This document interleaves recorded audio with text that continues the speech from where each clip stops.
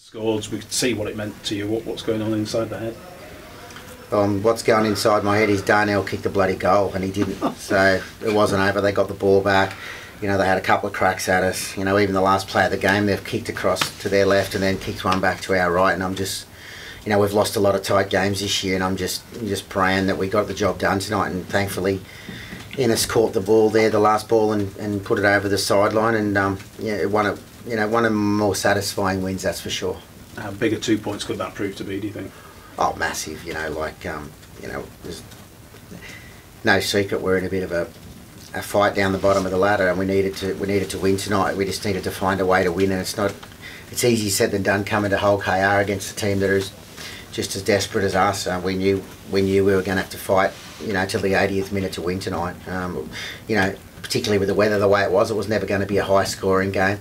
But you know, look, there are a lot of things there we need to improve from an attack point of view. We lost our composure a little bit, and we bombed a couple of chances. But to KR's credit too, you know, they got us on the try line a couple of times in that second half where I thought we were going to score, and their defence held up pretty good in the second half too. So you know, we worked hard, we got the win. That's all that counts. Was it a frustrating first half from the coach's point of view? There were a couple of brain explosions, weren't there?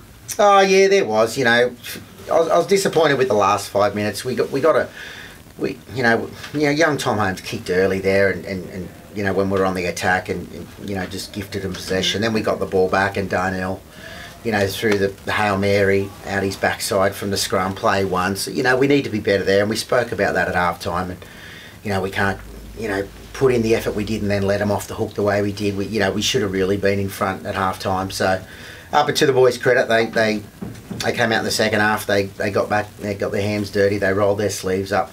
Thought, you know, our plan from an attack point of view coming out of yardage really worked. I thought we worked over their middles really well, and we worked our way up the field quite well, which we haven't been able to do in the past. So I thought, you know, from an attack point of view, that was really pleasing.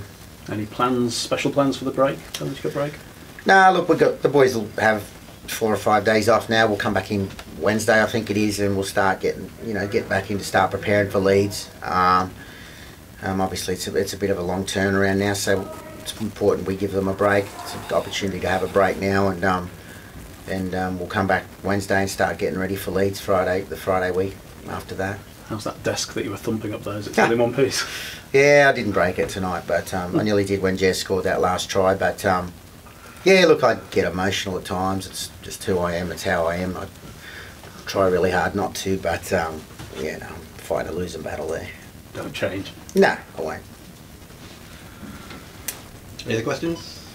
Top man. Thank you.